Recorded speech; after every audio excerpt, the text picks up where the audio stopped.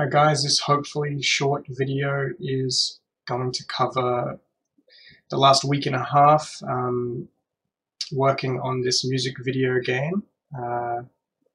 Any issues or problems that we've faced and the solutions or potential solutions that we've come up with. This is the 3D models asset list that I've been working through. I've done most of the stuff, but we keep thinking of new things to add as we go. The most important things we're missing, I think, I don't know why I've neglected, is balconies that could really help in the residential area, and awnings, and more pot plants, I think. Otherwise, we've got everything we need to start making the scene look really complete. So I've been working off these Google image results for downtown Tokyo, back alleys.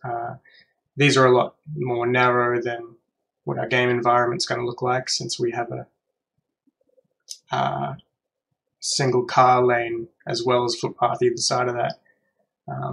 I've been experimenting with that width a bit because we want it to be claustrophobic, but we don't want to be so close to the buildings walking along the footpath that we can't see any of the detail unless we look straight up, basically. So we can't have it this narrow. This is one of my favorite images here, a mix of residential and commercial.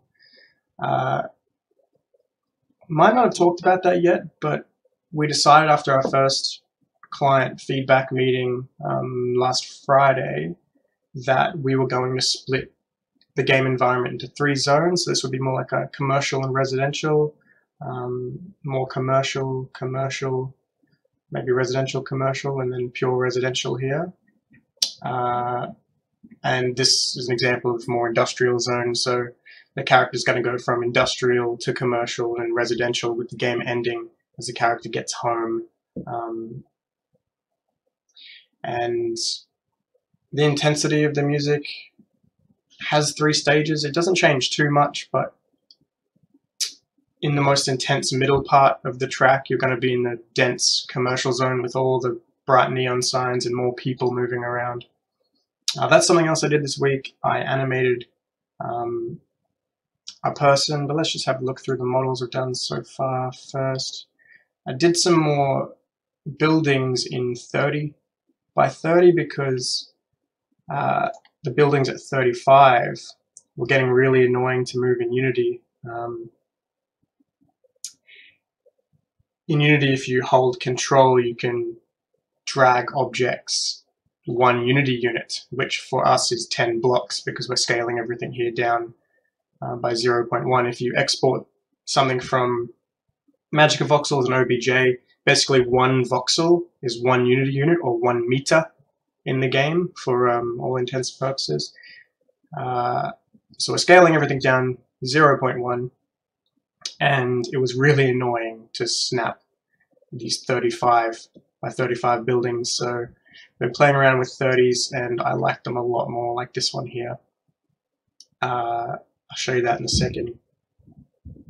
Got a ton of new buildings, a few environment props that are colored but don't necessarily glow, such as these colored doors and cables and flags. Have headless humans because Paul and Isaac had an idea involving neon signs, where in the commercial zone some of the humans just randomly have neon signs for heads, and they look at you and have the same effect as the neon signs on the walls, where they glow as you look at them. I can't wait to see what that looks like. It's pretty trippy. At the moment I just have this headless model. I've fully animated one of these guys. And actually I was going to do another one now for the headless, see how that comes up in mixamo.com. Let's have a look. I've already rigged this one up, and so I'm just demoing some animations for it. Mixamo is great if you just want simple animations,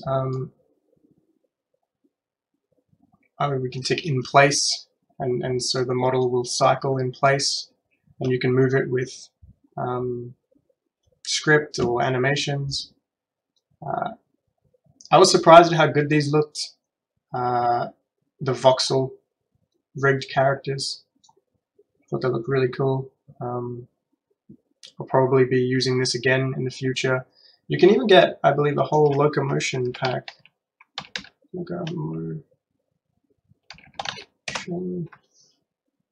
So you've got a male locomotion pack maybe.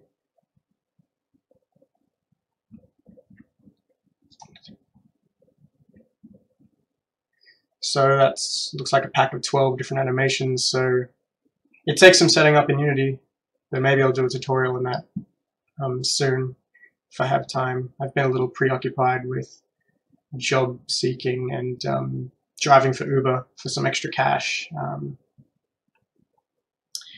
Right, so let's have a look at what that looks like in the game. This is my little animated default dude here, the T-pose. Mixamo will just give you a T-pose if you ask for it, and as you can see, it's kind of distorted the mesh a little bit, but when it's all animated, it looks sweet. So let's have a look. This is the effect of the colored signs and lampposts, etc.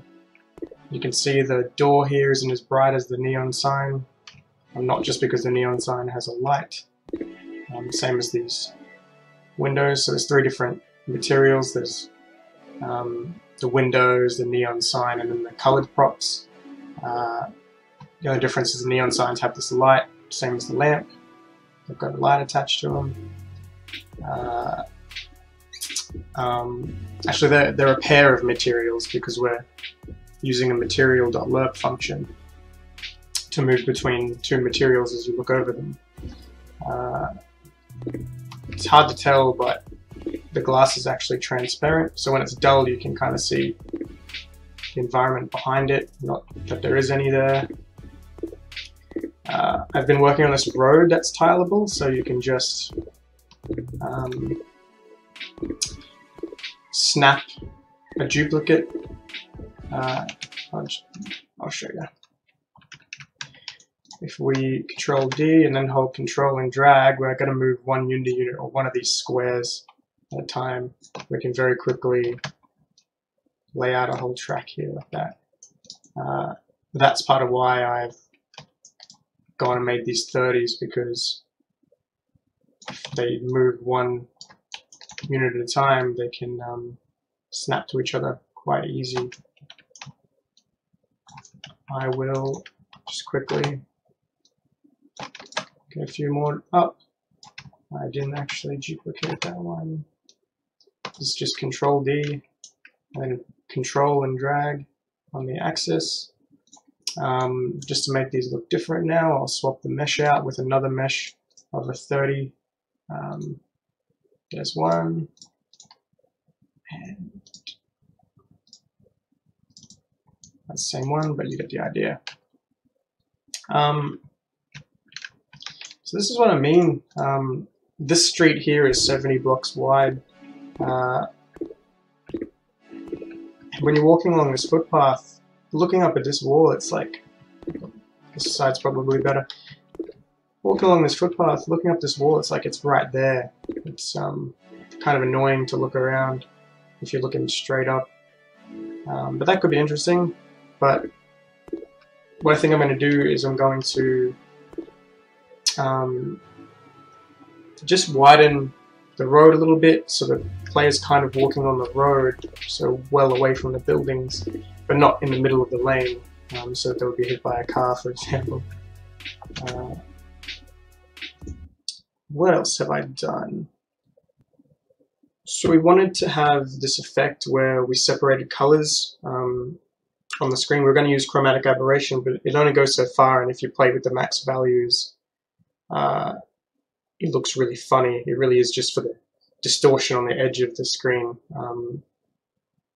to simulate like lens error in real life. But anyway, we're going to have to do something different if we want to separate colors in a more controlled way. For example, just moving one version of what's on the screen in red to the left and one version in blue to the right. So at the moment we just have the chromatic aberration, and if we use anything that like changes dynamically to the beat, it's gonna have to go off the rough BPM of the track, because WebGL doesn't like to read audio information. I think it's something about how it's streaming, or the limitations. Reading audio data like as it plays, it's a lot of information to read. And so if we were taking like peak volumes for different bands, sorry, not volumes, amplitudes for different bands, doing something with them, that's a lot of data to process at runtime. And if it's not at runtime, if we save it, it could be hundreds of meg. Another group have recently come up with this problem because they want to do a lot on the different bands, and it just stops working when you build to WebGL.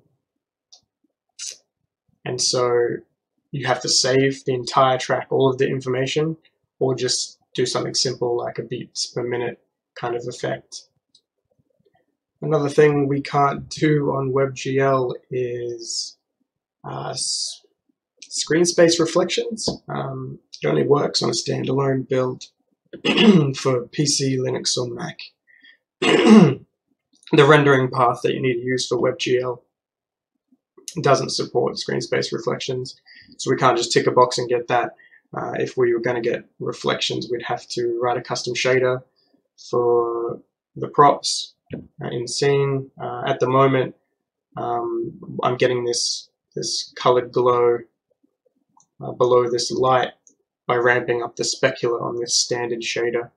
But again, the standard shaders are quite expensive, and an issue with them we may have is because we've got an instance of a material, or two instances, sorry, of a material on each one of these interactable objects. It can get quite GPU heavy, GPU memory heavy, I guess. So when we start to really pack the scene with these interactable objects, I'm really interested to see how it affects the web build. So yesterday at school, the other guys on the project greyboxed an entire environment in Unity with the intention of working out how far the player will move in the length of the track at a walking pace. So it also let us know where in the environment we should start to ramp up the complexity. For example, as the track at like a minute and a half, the track starts to get more complicated and more intense. That can be the entrance of the commercial zone where there's a lot more going on visually. So we mapped that out, and this is their sketch of some of the details and the kind of the layout, but then this is actually what it looks like in Unity after they pushed the movement node so that the player ended the music track here.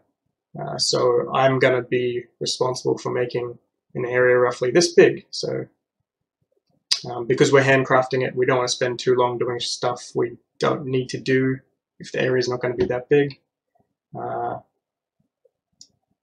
It is a bit of a hassle to listen to the track and like move through an environment, and quite time consuming. So another method of lining up the end of the game with the scene that the client wants, which is the player walking home and closing the door as the game finishes. We could have like an outro loop, so we've got some leeway there, or a really ambient kind of outro where it doesn't matter when we end the game and end the track with a door closing sound effect. Yeah, I'll do another video soon. Thanks for watching.